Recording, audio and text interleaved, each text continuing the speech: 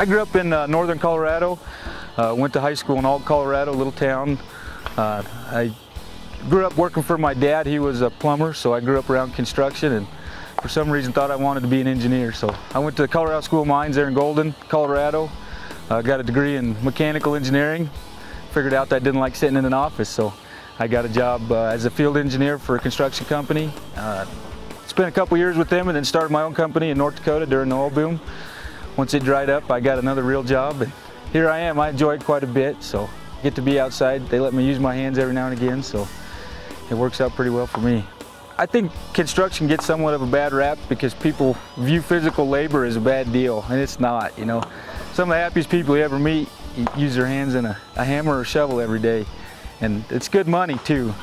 People don't realize that construction workers make just as good as money as engineers. So, you know, schooling's not for everybody, and you know, some people it is, but you still like working outside, and you get a good mix of working outside, working with your hands, and in different positions. You also get inside time too, sitting behind a desk and a computer. So